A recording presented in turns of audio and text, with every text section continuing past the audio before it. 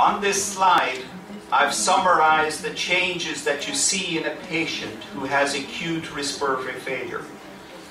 And these are the same changes that you see in a patient who is failing a weaning trial. So whether we have somebody failing a weaning trial or we have somebody coming in through the emergency room who is in acute respiratory failure, this is the type of pathophysiology that you see. Then when you take a patient like that and you connect the patient to the ventilator, the primary goal of placing the patient on the ventilator is to rest the respiratory muscles.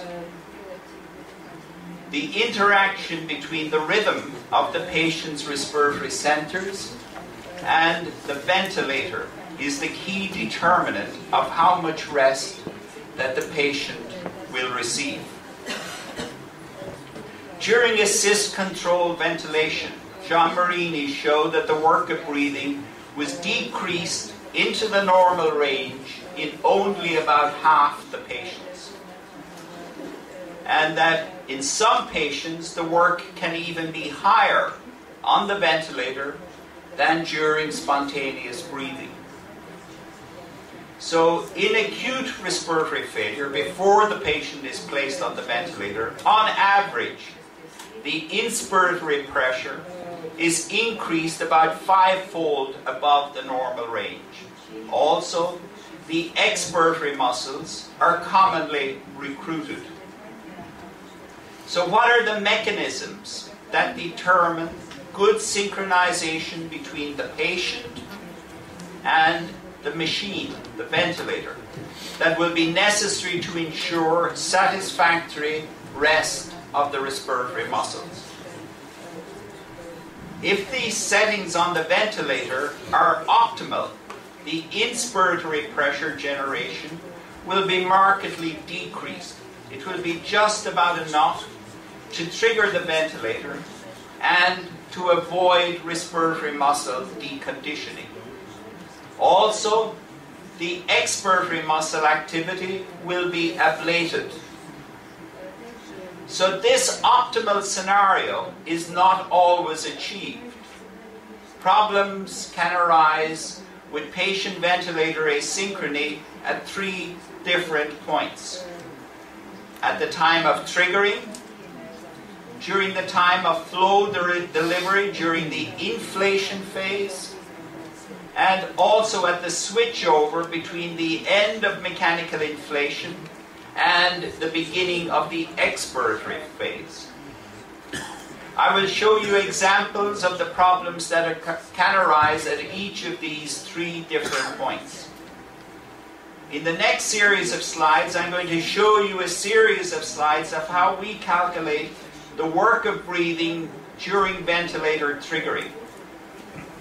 Here we see the esophageal pressure, which is shown in white, and work of breathing is going to be the difference between the esophageal pressure and the chest wall recoil line, which is the dotted blue line. The effort of triggering is divided into 2 phases. The trigger phase is the time between the onset of patient effort until the onset of flow delivery, when the ventilator valve first opens. This amount of work is shown in green.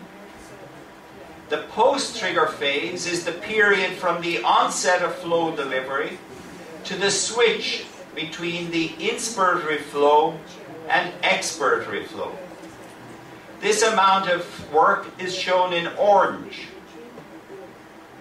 In an assisted mode of mechanical ventilation, a patient depends on an adequate respiratory motor output to generate inspiratory efforts, which trigger the ventilator. One of our former fellows, Phil Young, showed that the magnitude of a patient's respiratory output at the onset of a breath, as quantified by dp/dt, that's the change in pressure to change in time, which our chairman pointed out is very similar to the P100. And so this is the same type of measurement. And this is a major determinant of the inspiratory work performed after triggering, which is here quantified as the pressure time product following triggering. And that is, once the patient has triggered the machine, he or she does not switch off his or her respiratory motor output. The amount of respiratory motor output at the onset of the triggered breath determines how much or how little rest the ventilator is capable of achieving. If the respiratory motor output at the point of triggering is important, then intuitively you would expect that patient effort during triggering would be an important determinant of the patient effort during the remainder of inflation. Here we see the progressive increase in pressure support led to a fourfold decrease in patient effort, as reflected by a decrease in the pressure time product. Yet the patient effort during the time of triggering remained constant. So this is kind of puzzling why this happened. And the constancy of the pressure time product during triggering was the result of two determinants of effort that were moving in opposite directions as the pressure support was being increased. At a low level of pressure support, respiratory drive was high, but the triggering time was short, and this resulted in a large change in esophageal pressure over a short period of time. At a high level of pressure support, the respiratory drive was low, but the triggering time was long, and this resulted in a small change in esophageal pressure over a longer period of time. Another common problem with mechanical ventilation is failure to trigger. In this particular patient receiving pressure support, we see that he made 3 unsuccessful efforts before he was successful in triggering the machine. At high levels of assistance, such as in chronic ventilated patients, about 30% of inspiratory attempts will fail to trigger the machine. So to determine the pathophysiological mechanisms of failure to trigger, we looked at the characteristics of the breaths before the non-triggering attempts and the triggering attempts. Breaths before the non-triggering attempts, shown here in orange, we can see that they had a higher tidal volume. They also had a shorter expiratory time, and the higher tidal volume with the shorter expiratory time gave less time for the exhalation to occur, and this as a result resulted in a higher elastic recoil, which we typically measure as intrinsic PEEP. So as such, the true triggering threshold is much higher because it's the intrinsic PEEP rather than the set sensitivity on the ventilator. So these unsuccessful triggering attempts resulted in wasted efforts, which we quantified as follows. Again, the continuous tracing on the bottom curve is the esophageal pressure. The dotted blue line is the patient's chest wall recoil pressure, which we measured separately during controlled ventilation. And then the red and the yellow is what I had shown you previously as how we quantified work of breathing during the triggered breaths. The orange shading that you see here is the area that occurs between the commencement of the fall in esophageal pressure, which is the yellow vertical line, until the red dotted vertical line indicating the switch over between inspiratory and expiratory flow. And this is your measure of the wasted effort. At the level of pressure support and IMV were increased, we found that the wasted pressure time product increased significantly.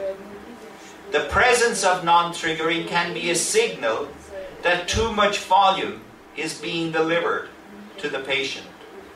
So decreasing the level of pressure support can eliminate the wasted efforts.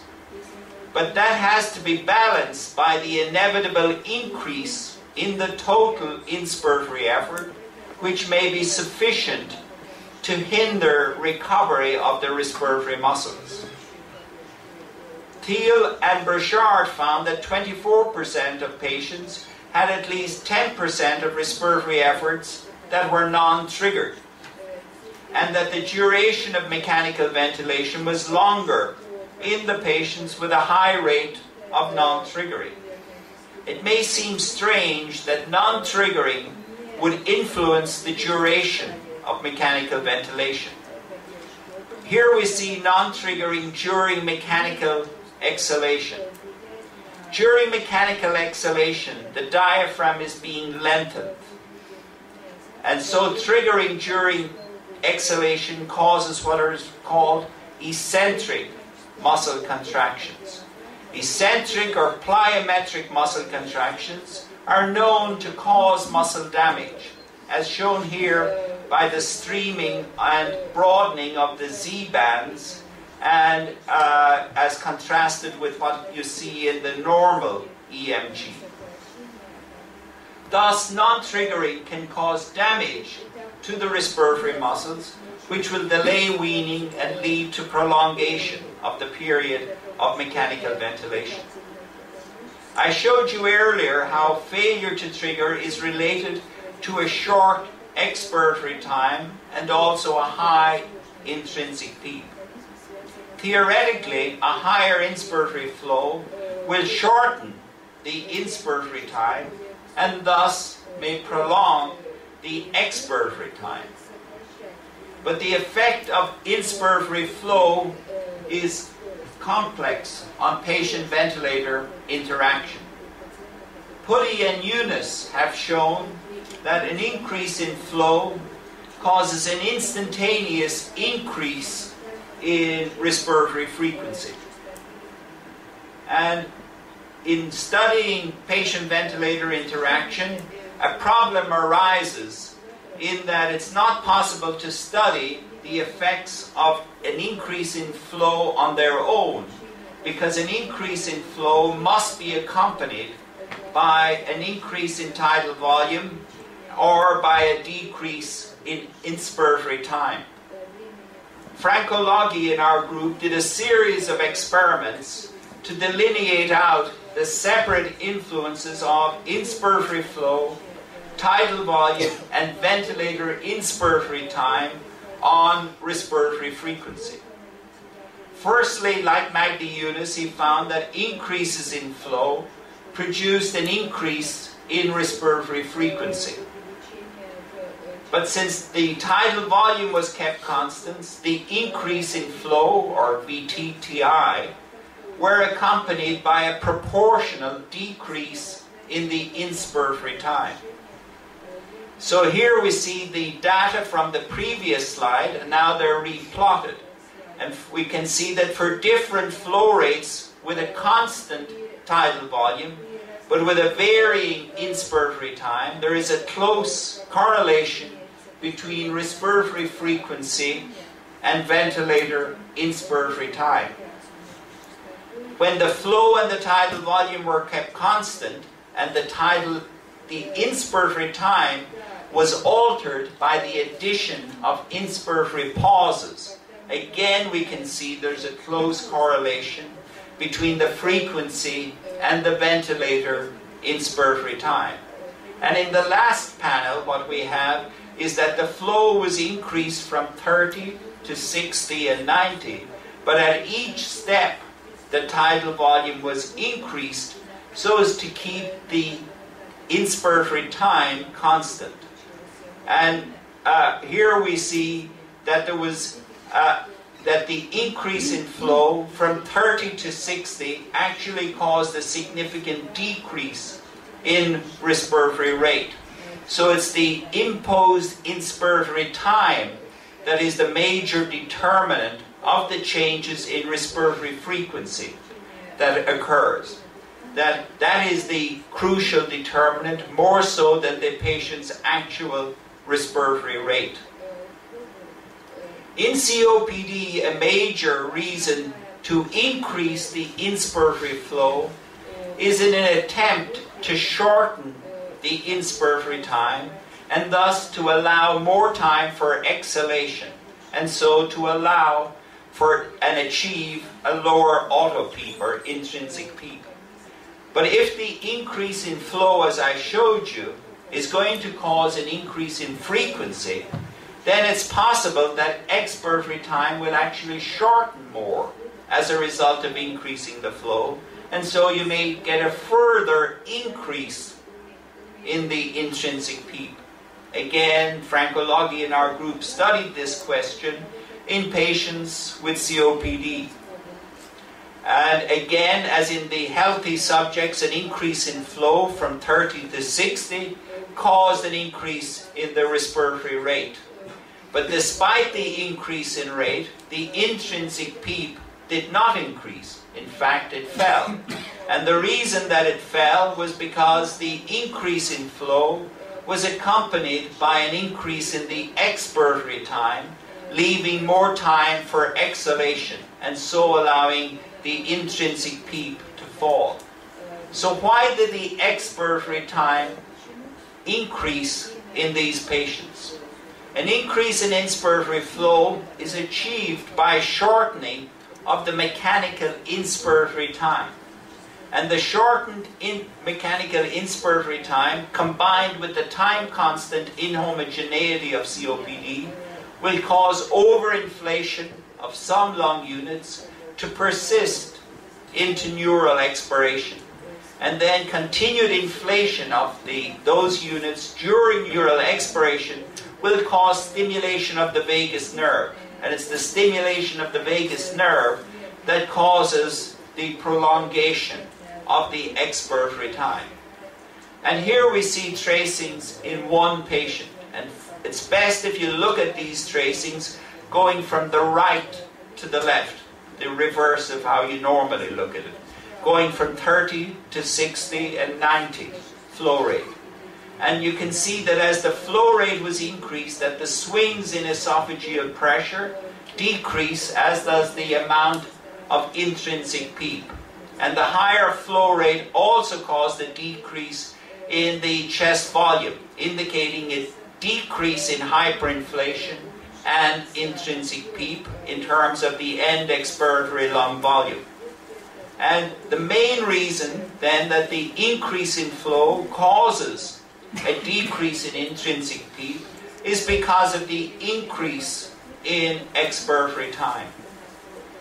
The third point that problems of patient-ventilator interactions can arise is at the switchover between inspiration and expiration.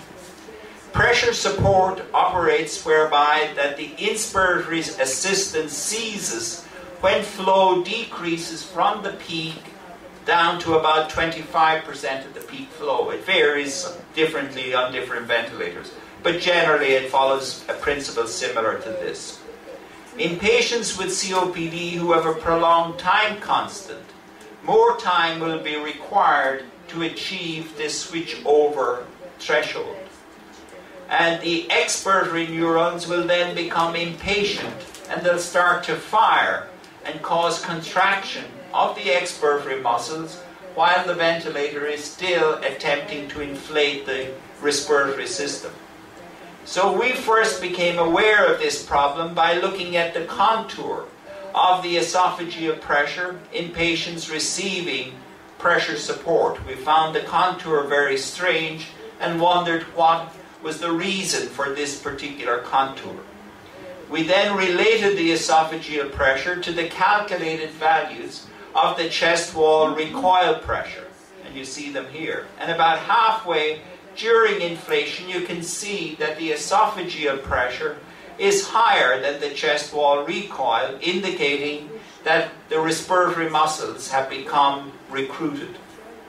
And to obtain more direct evidence of this, one of our fellows, Sai Partha, inserted electrodes into the expiratory muscles, and we can see here that about halfway during the phase of inflation that there is activity of the transversus abdominis. So this is fighting the ventilator, which is clearly undesirable in a patient who is receiving mechanical ventilation.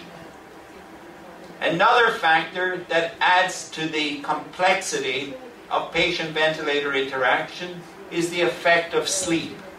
Again, in this study by Sai Partha Sarata, one of our former fellows, he studied the interaction between ventilator modes and sleep in 11 critically ill patients. Here we see the polysomnographic tracings in 2 patients, one receiving pressure support and then while receiving assist control. And here we see the different placement of the electrodes for performing the polysomnogram, so on the EEG and the electroculograms and the chin and leg EMGs. And then here we see that during pressure support that the patient had 3 central apneas.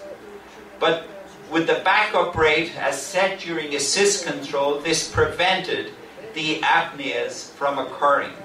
All of the 11 patients achieved sleep, and of the 11 patients, 6 of them developed apneas during pressure support, but none of them, of course, developed apneas during assist control by virtue of the backup rate.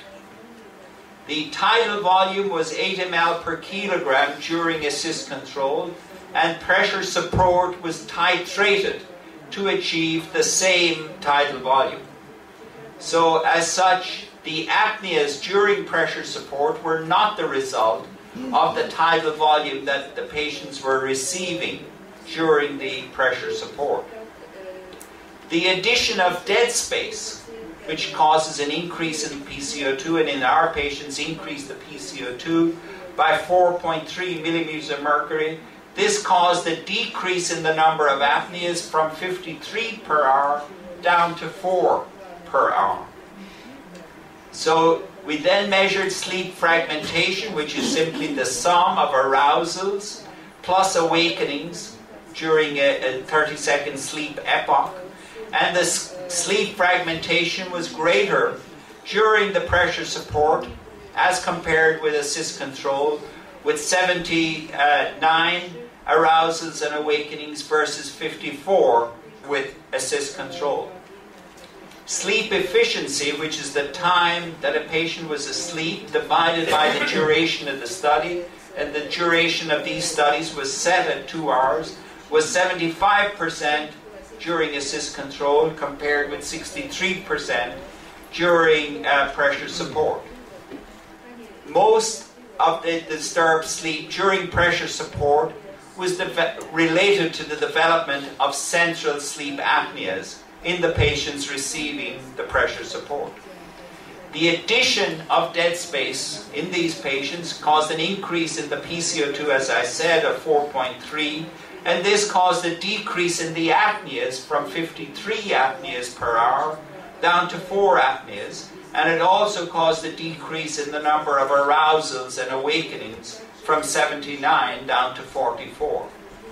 So changes in the sleep-wake state have very important implications for how a physician sets the ventilator.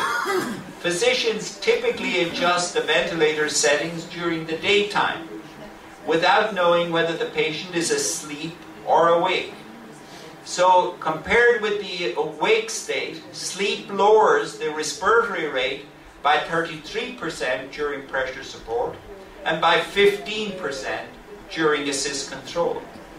And it raises the PCO2 by 11% during pressure support, and sleep raised the PCO2 by 5% during assist control. So if you adjust the pressure support according to the respiratory rate while the patient is asleep, at which point the respiratory rate will be low, then on awakening, the increase in patient rate may cause a considerable increase in the effort that the patient is performing.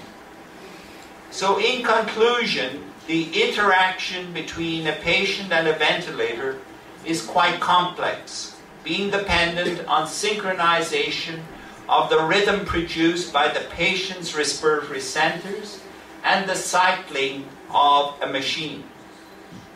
Given that the primary reason that mechanical ventilation is instituted, which is to rest the respiratory muscles, physicians need to be skilled in the adjustment of ventilator settings in order to achieve optimal synchronization. But although these adjustments are made manually, the critical skill is cognitive. It's the application of sophisticated knowledge of applied physiology at the bedside. Thank you.